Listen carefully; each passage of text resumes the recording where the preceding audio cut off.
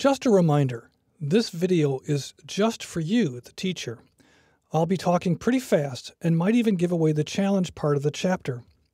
If your student is watching, stop the video and have them do something else for a minute. In this chapter, we're going to cover quite a few topics. We're going from a first look at actual PHP code all the way to variables and commands. Your student may not have seriously looked at code before, at least not with an attempt to actually understand it.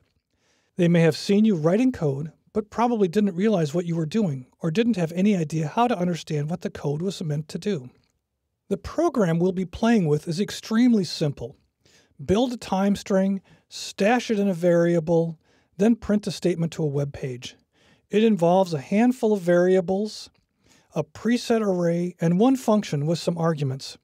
That's enough for a quick swim in the shallow end of the swimming pool. We'll be discussing the PHP documentation later in this chapter. If you haven't looked at the online documentation lately, you might want to take a quick tour. PHP.net has been updated to a new look, and that might throw you off. You'll also want to take a refresher look at the documentation for the PHP date function located here.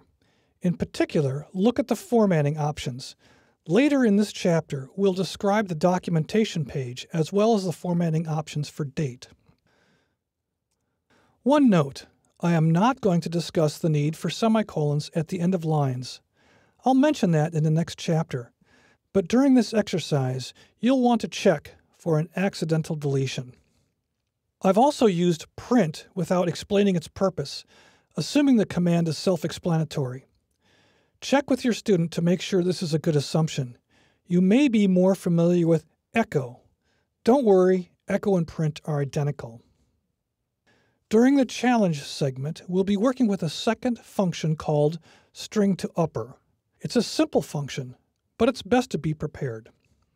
Before you start the next video, use your PHP editor to open lunchmenu.php and allcapschallenge.php with lunchmenu.php showing on top. Arrange the lynda.com video, your PHP editor, and the web browser so you can easily find them when needed. One final note. If you're typing, the student isn't learning. Let them control the keyboard. You're here to nudge them into the lesson and help them get unstuck. Okay, when you're ready, let's get started teaching a kid to program with PHP.